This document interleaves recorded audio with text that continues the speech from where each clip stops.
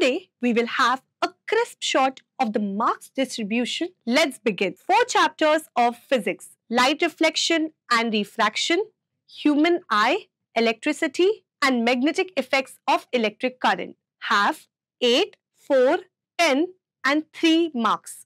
4 chapters of chemistry: chemical reactions, acids, bases, and salts, metals and non-metals, and carbon and its compounds have 5, 3, 7, and 10 marks respectively.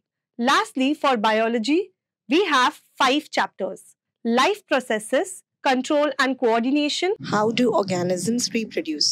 heredity, and our environment, which have 11, 5, 6, 4, and 4 marks.